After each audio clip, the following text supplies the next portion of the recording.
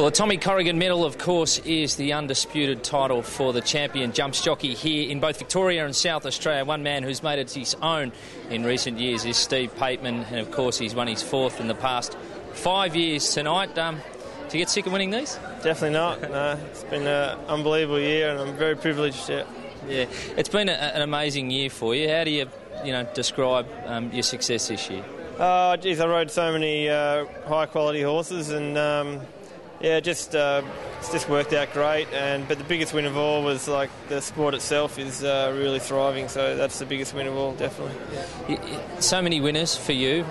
Did you come here just confident tonight that you're going to pick this up again?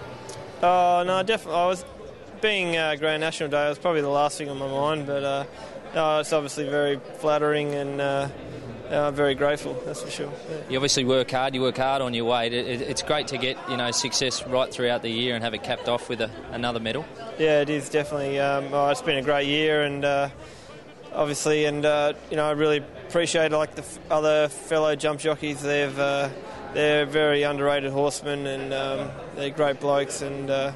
It's just been great. Yeah. Cap's an amazing day for you because you won that race you wanted to on a horse that means so much to you, the Grand National Hurdle, Black and Bent. Yeah, he's an absolute star.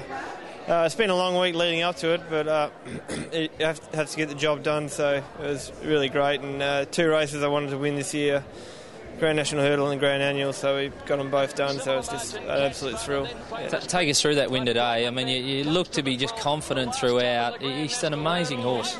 Yeah, it was like it looked. It was pretty plain sailing, and he was far too good for him. But there was a lot of pressure because there was a lot of expectation. So I can't lie, I did feel the pressure, and it's just great to get the job done, and just thrilled for the horse, and hopefully we can take on to the world. Yeah, so. That'll be something for you. I know it'll be the next step in your career if you go and ride him overseas. Yeah, he's certainly obviously good enough, and that's my dream, is to take him to Cheltenham and in the big festival there, and show the Aussie jumpers how good they are. Yeah. And you wouldn't be out of place over there, mate. Well done, congratulations. Thanks very much. Cheers.